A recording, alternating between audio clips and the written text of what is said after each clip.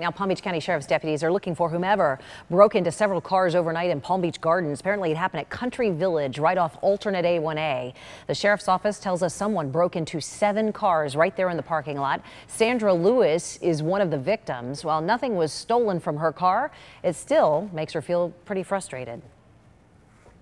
My car that costs me very much money every month, and that's the shame of all of this, because there are a lot of hardworking people here that live in this place, and also a lot of retired people like myself. PBSO says nothing of large value was reported stolen. Right now, they do not have any suspects.